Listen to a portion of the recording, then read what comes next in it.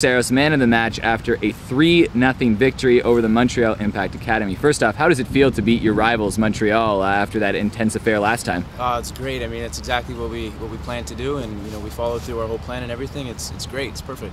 It's exactly what we wanted. Now, a great game for you individually here. A couple great passes. Take me through that cross you had to Amir Zernick. The first one, it was just out of the right-hand side of the box, and it's something that we've been working on a lot in practice. Really taking advantage of our set pieces, and I knew where the guys were making their runs, and I thought if I could just put the ball in a dangerous spot, one of them would get on it, and fortunately that's what happened.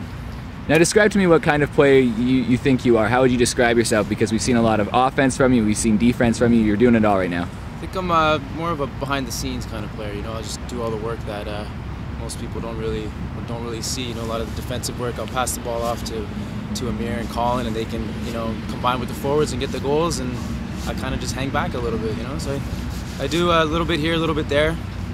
Just work hard.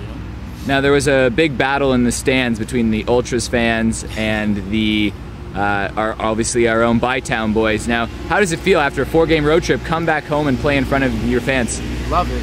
It's exactly what you want to feel. It's great to have fans and supporters come out every single game. It really makes you feel important. It gives you that extra little edge. All right, thanks a lot. All right, thank you.